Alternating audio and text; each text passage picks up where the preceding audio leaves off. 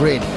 All is set, away they go. Nice clean start by the front two rows. The rest of the field start to follow through. Yes, a nice... Oh, that tie hanger there getting on the gas a little bit hard as he selected maybe second or third gear and spins the car around and he's lonesome there. Lucky to avoid the other drivers as we have Mark West leading the charge into turn number 1, followed by Sam Dale. Here's a replay of what happened to Ty Hanger. He just got tail happy when he snapped, I think, second gear, and the back started to move around. Once he got onto the grass, it was from hero to zero in one foul swoop for the Plume Interiors driver.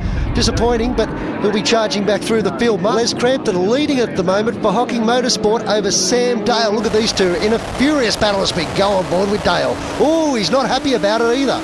Well, has he got a problem there of some sort, or he's just not happy with Les Crampton ahead of him at the moment? Maybe thinks he's holding him up for some reason, but waving his arms furiously. There's yellow flag. Yellow flag, that's why. Okay. Yellow flag out on the circuit. I thought, well, you can't really blame Les. He's holding the racing line. He can't go anywhere. So obviously Sam could see the yellow flag before we did.